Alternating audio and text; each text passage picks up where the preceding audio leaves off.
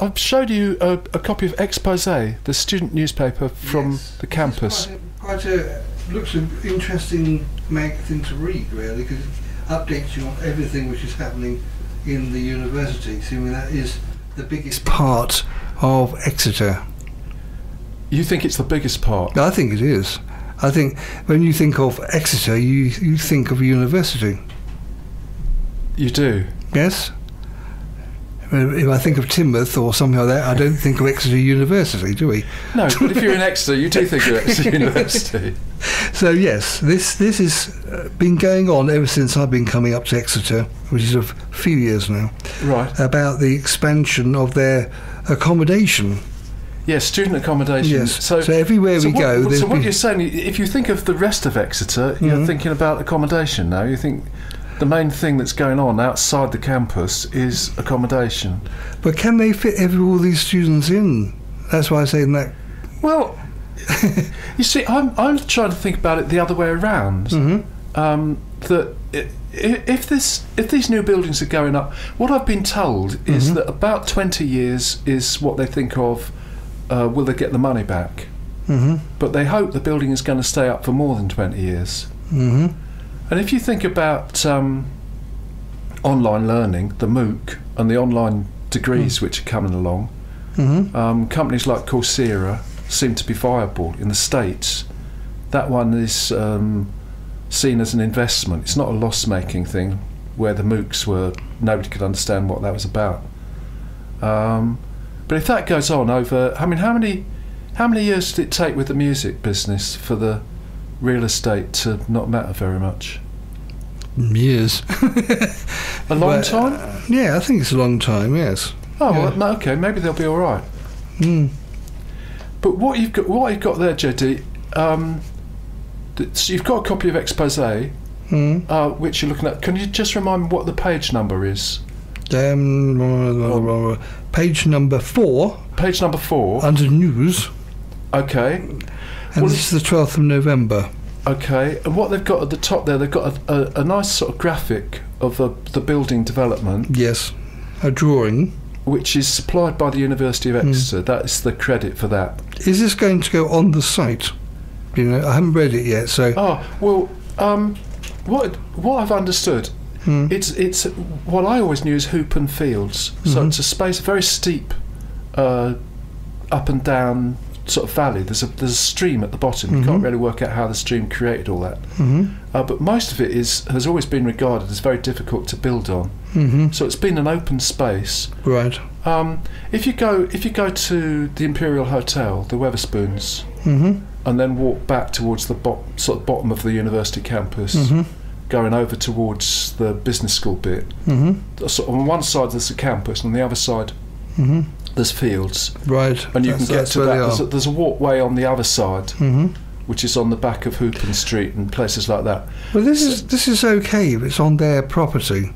That's fine. Is it, JT? I mean, one of the things they say there is that there were a lot of objections, although the planning has gone through, and access to a nature space is one of the things. Because that wonderful graphic shows lots and lots of trees, but they could just as well, you know, it wouldn't be too hard for anybody to find that space and take a photograph of the trees that are there at the moment. That's right, and are they having to destroy some to put it up? Well, yes. You would think at the end of the building there would be fewer trees than there are now. Wouldn't you I mean, I'm just guessing that. It's shaped in like a half a circle. That's what it looks like to me from this photograph or this drawing, and it's got a lot of trees round it. So it may be okay because it'd be camouflaged by trees. You know, that's what they probably want to do. To put nature around it, which is not too bad. You know, you're hiding a blot on the landscape, shall we say? Well, JD, I agree with you. As it's presented in Exposé, based on this illustration, copyright the University of Exeter, it looks rather wonderful. I'm just suggesting that over the next few months we go and have a look at the find it. Yes. Have a look at the site, and because the other thing they say amongst the objections there was car parking is going to be a problem. Right, I'm looking for the car parks. Well, if you can't go see there, any. I think you'd need a 4x4, quite a heavy-duty vehicle You need to be able to cope with the gradients. I think you need tractor and trailer. And Okay. 3-day supply just to get to the house.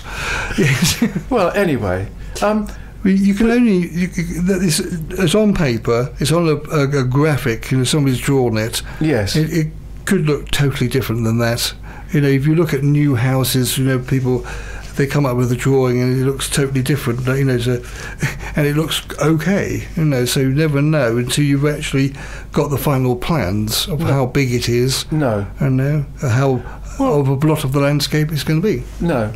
Well, look, shall we say that we welcome guests? Mm-hmm. And if somebody from Expose or the University of Exeter would like to visit us, but one of the things we'd like to know, or I definitely would like to know, is what the projected number of students is. Yes, for the whole university. Yes. Yeah, how many of them are actually going to be on campus? Because it's important for you because you live in the city itself, and so you need to know how many more people are going to be crowded in this space. Well, yeah, or how few. You see, but yes. I'm just guessing that more and more people will. I don't think they'll do a completely online degree, but they might well do a blended situation whereby they're on campus maybe half the year or for a few weeks at a time, and most of their study is online. Maybe mixing it in with courses from somewhere else. If that's the case, then these investments in student accommodation may not be as sound as they appear to be. No, half of them could not be used. They're predicting something in the future. That's what they're doing. That the 1,182 students will come and accommodate that area, and you probably only get 2. So it gets debatable, really. It gets debatable because Centre Point is at the moment in London, it's middle of London. It's half empty because the people don't want to spend the money on the space, but the developers have decided just to leave it empty because it might change in the future. I think we need somebody from the university to answer these questions because the people of Exeter would like to know them, I think. Well, certainly I can't find any figures on what they think is going to happen. No. But presumably the people who are putting up the money to build the student accommodation have got some sort of idea. Backing, yes, that's right, because they're putting the money up, they need some backing from it or return from it. You would think? Yes, in the long run, aren't they? They can't just have empty rooms and that's it. Nobody paying for them. It's a waste of money.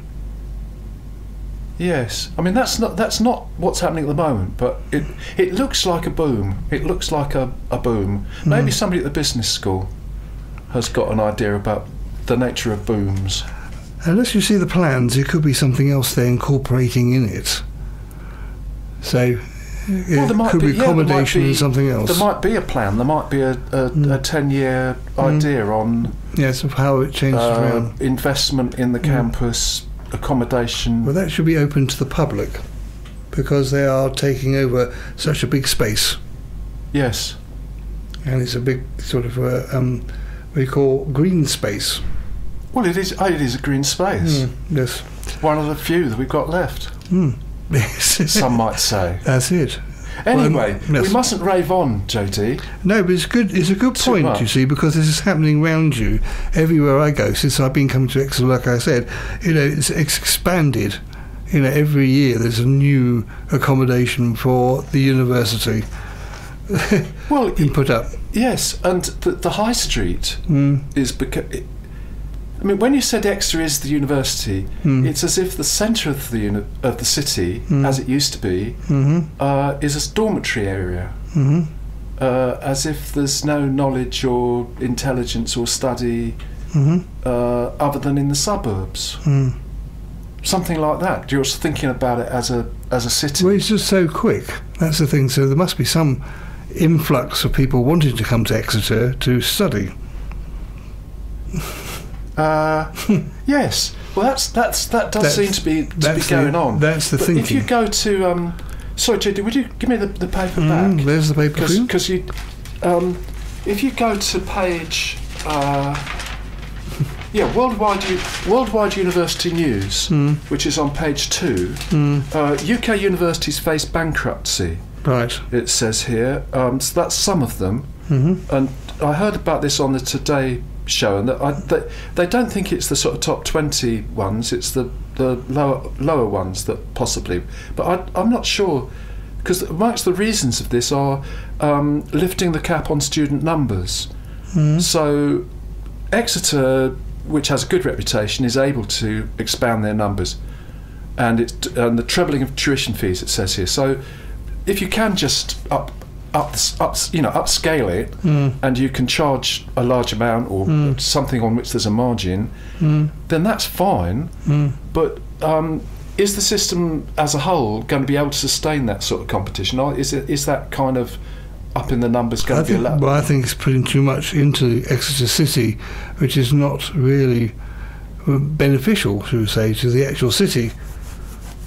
They better put more shops and that sort of thing to draw the people in. But if the university is actually adding to the city somewhere along the line, then that's okay. But if they're just taking from the city, then that's not good. No, well, they're contributing something, but it doesn't seem to be in the actual city as we know it. Do we know what? People? New buildings? Well, there's clearly a certain sort of shop that does exist in Exeter that's possibly appealing to university people. I